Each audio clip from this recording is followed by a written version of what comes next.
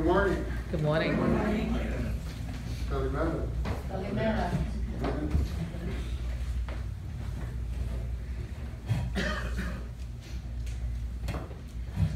I want you all to imagine a scenario.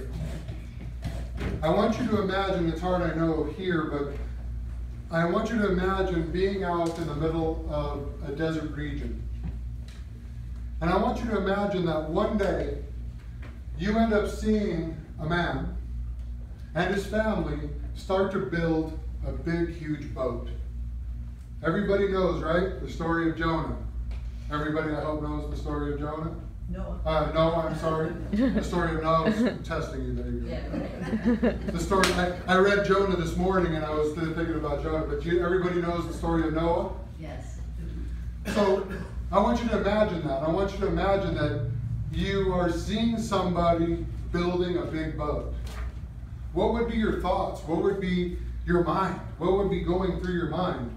And I don't want you to think of your mind now. I don't want you to think of if you didn't know who God was, if you didn't know who created you or who created the earth or any of those things. I want you to take that count into your imagination. Now, as they were building it, I guarantee that there was some people that were going, this guy's crazy. This guy's building a boat in the middle of the place. This guy is absolutely insane. And there's probably their buddies standing next to them saying, yeah, I think he's crazy, but maybe there's a reason why he's doing it. And then there's others afraid to say those things, just kept quiet, or in their hearts they were going, there's got to be a reason why he's building this boat. And then when the rain started coming, and all the animals started gathering around, right? God reaches down after all the animals are loaded and closes the door with his own hand. It says it in the scriptures that God closed the door. A lot of the movies you see that they're struggling with the door, but actually it was God who closed the door. Now, can you imagine as it starts to rain? People are like, whoa, it's raining. And then as the water starts rising up, and I know we've seen it here, right? When it's like last year with Hurricane Irma, when the water started to rise. When the water started to rise, they're like, oh no, it'll just go by. But then when it's up to their ankles, they start to get a little worried. Then when it's up to their knees, they're really worried and now start to beat on the side of the boat. Right? Let us in. I'm sure myself, Noah was probably thinking, come on, Lord, let me down the door a little bit. Let me let a few of them in. I mean, I'm sure there's a few righteous people out there. But because God closed the door, no one could open it. And then soon, the screams and the cries were drowned out by the waters. And all that was left was a single boat with a single family floating in the waters. The whole earth, we believe, was covered by the waters, destroying everything except Noah, his family, and 2 of each animal, right?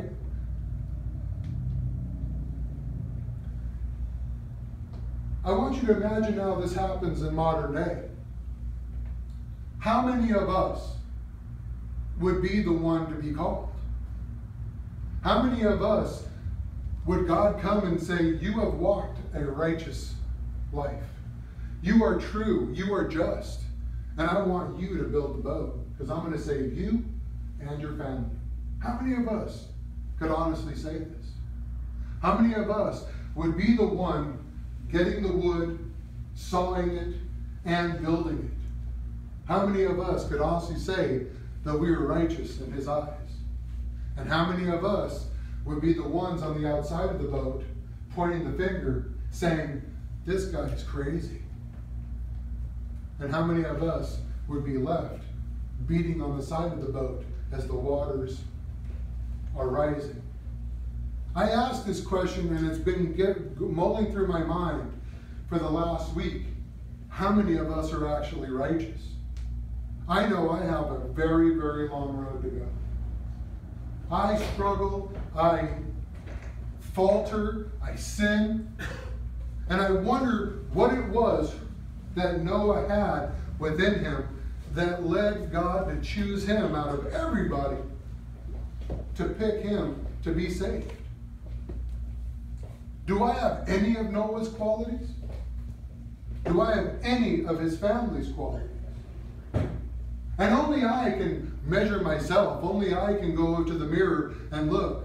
But truthfully, we shouldn't be going to the mirror. We should be measuring ourselves to him that is without sin. And our striving is to get closer and closer and closer to him who is without sin. Jesus Christ, as he hung on the cross, he asked to forgive those people that didn't know what they were doing. And I tell you that it was me myself that was holding the hammer in my hand. I guarantee if we all envision it, we can all picture the hammer in our hand. Who of us has not been without sin? No. There is none that can say it. Who of us has not been able to say that we pushed down the crown of thorns upon his head? As Noah was building that ark, I guarantee in his mind, he was maybe thinking he was crazy as well. And today, as I look, and I've said it numerous times, as I watch the news and I think about myself in this world, I often think to myself, sometimes, am I crazy for standing by Christ? But then, when I think about all that water coming down, I don't want to be the person standing on the outside, beating my hand against the wall of the boat. God willing, he finds me righteous enough that I can step inside the boat. So I can be numbered among those who are saved. God only knows that number. And when Jesus was here, he spent 3 short years. Today we read a story about Jesus healing the paralytic, and we have the icon here. That man, when he woke up that morning, he didn't realize he was going to be healed. But when he heard that Jesus was coming, and I'm adding a little bit into it, but I guarantee that he heard Jesus was coming. He's like, take me to him. I want to go. And again, in this, somebody had to be carrying him. And he said when he saw their faith, again, I want you to call to mind about the parable, or what the story when Jesus, when they lowered the man in through the roof, when he saw their faith, not just the man's, their faith. He says, your sins are forgiven you. Oh, how can you say that? Only God can forgive sins. Now I want you to picture, as I'm talking about this gospel reading, who it is going to be inside the boat and outside the boat. And remember to be careful not to become the judge.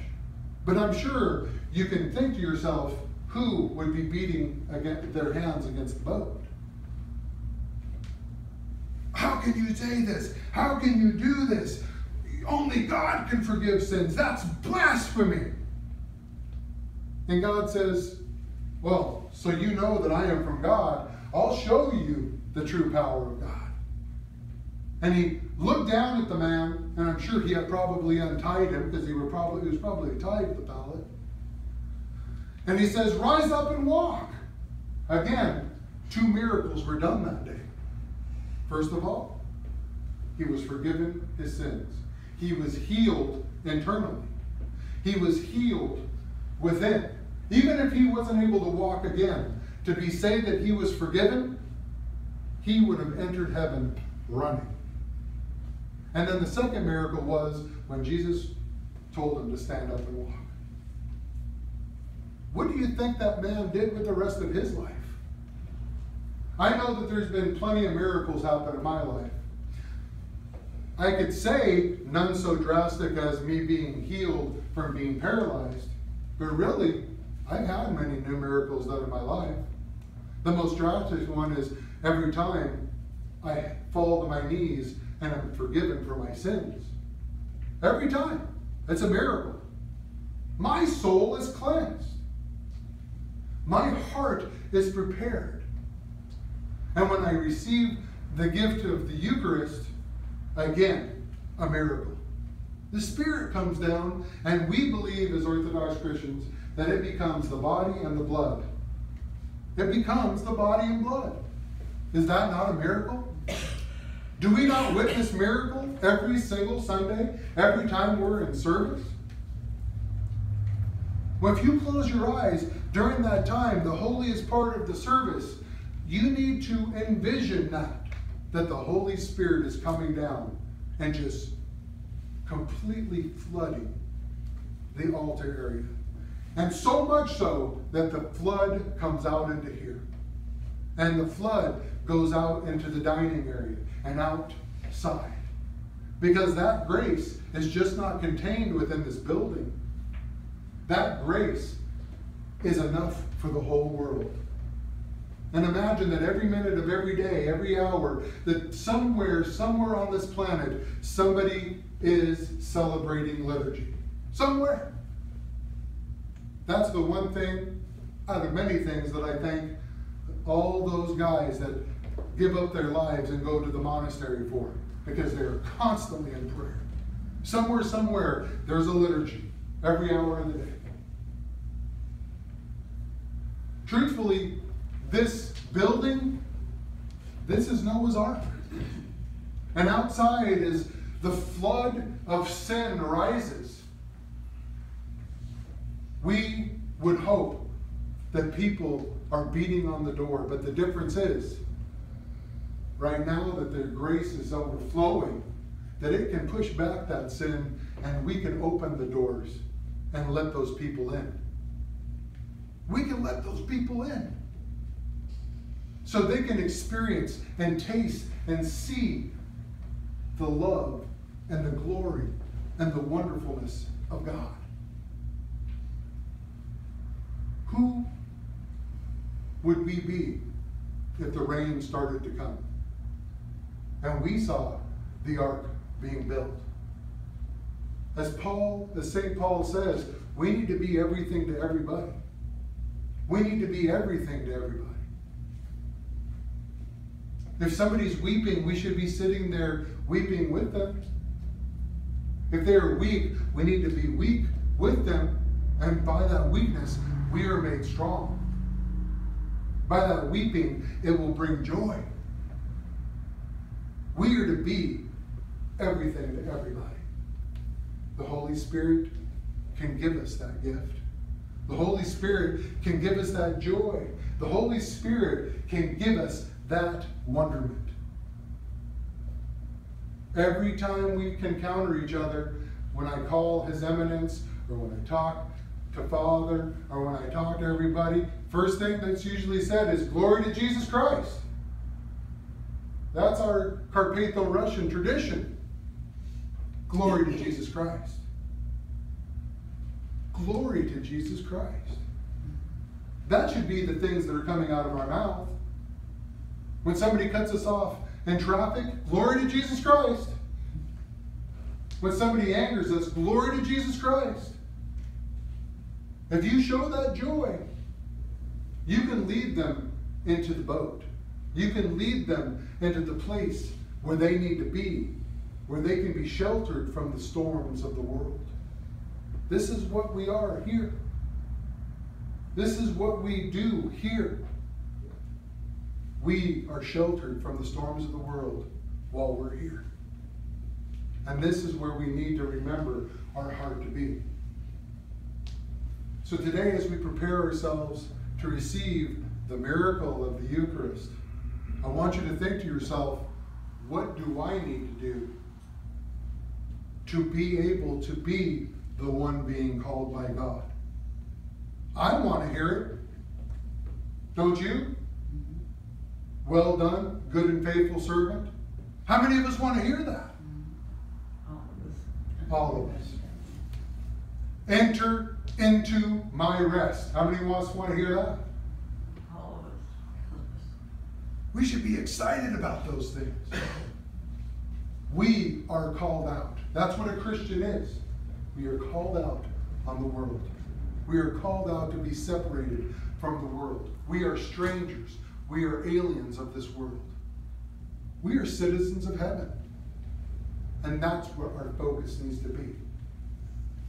Glory to Jesus Christ. Amen. Amen.